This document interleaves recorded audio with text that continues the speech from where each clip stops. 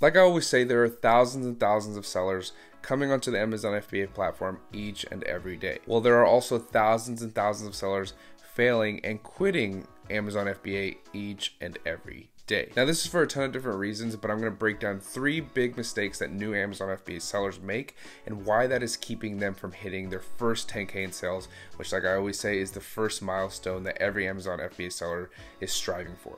10K in sales over the course of a year, you're a 6-figure seller. Now, you're going to want to stay until the end of the video so you know all of the mistakes to avoid. And also, the third mistake that people make is probably the biggest mistake that is leading to so many people not reaching their goals as far as Amazon FBA goes. As always, make sure to hit the like button so that I know you guys are enjoying this kind of content and you guys want me to keep making them. Also, let me know what kind of videos you guys want to see. Just comment them down below so that I can hopefully get some new video topic ideas. There's only so many ideas I have, so if you guys have anything you specifically want to see, then just comment them down below and then I'll make a video about them. So the first mistake that new Amazon FBA sellers make is that they do not know their numbers. This is one of the key components in any business, not just Amazon FBA.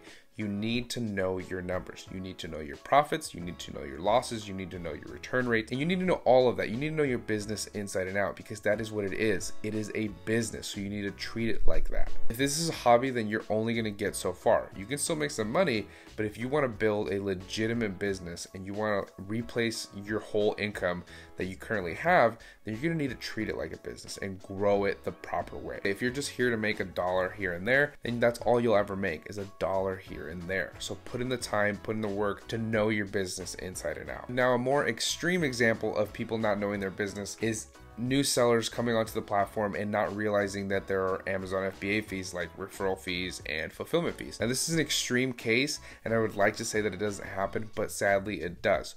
With all of the information on YouTube about fees and about how Amazon works and about the basics, the very basics of Amazon, there should be no excuse why you don't know about these key components as far as referral fees and fulfillment fees. That's going to eat away at your profits. Make sure that you know your numbers inside and out, and also make sure that you know the fees. Now, if you want some more information as far as reports go about your business, then you can find all that information within Seller Central.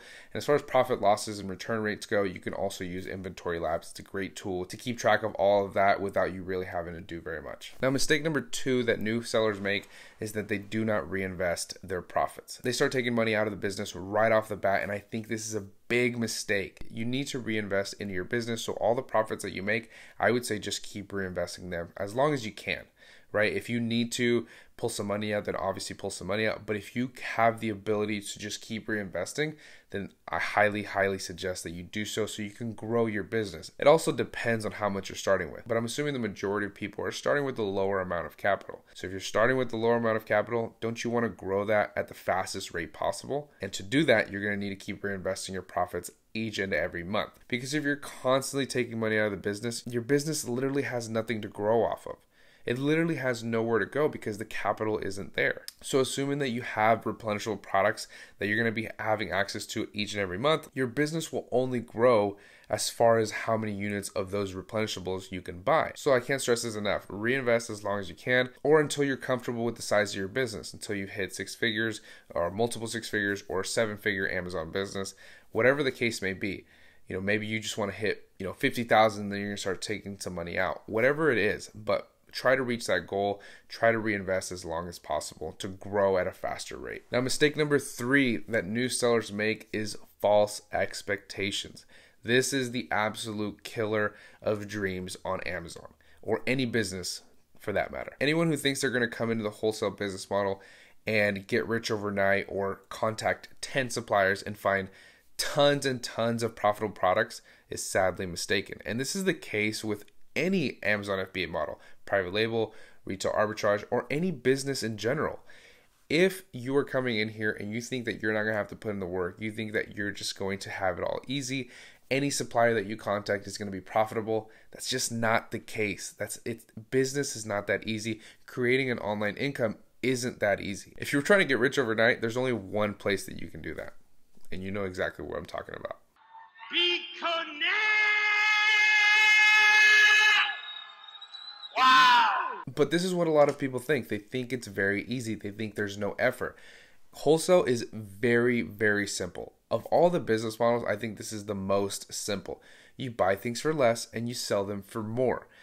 But simplicity doesn't mean easy, and it doesn't mean that you don't have to put in the time and you don't have to put in the effort. Is it impossible? Is it difficult? Is it super hard? I wouldn't say it's a very difficult business. I just think it takes time to really grow. I think it takes time to find the suppliers, and I think it takes time to find those good products that everybody's looking for. But it's very, very simple. Just takes time. But I think this is an absolute dream killer in any business when everybody comes in with, bright-eyed and bushy-tailed, thinking that they're going to just make it overnight, thinking that they're just going to sign up for a Seller Central account and then money's going to be pouring out of the heavens. It's not like that. And no business that you go into is like that. Then just put the time in, just put the effort in, and it's going to pay off in the end. Understanding these mistakes so that you can avoid them as well is going to set you on the right path to hitting that first milestone, which is the 10K that everybody's looking for. Just be mindful that these are problems that a lot of new sellers face so that you can avoid them. Just come in with the proper mindset. I'm not saying don't be eager. I'm not saying don't be motivated. Just be realistic. Just know that the process is going to take some time. Just know it's going to be some work. But not to say that you guys can't handle it, not to say that you guys won't make it a success. I know you guys will. So now that you guys understand all of the mistakes that these new Amazon FBA sellers are making, you're going to want to watch the video on the screen where I break down the wholesale business model step by step so you guys can follow along. I'll see you in the next video.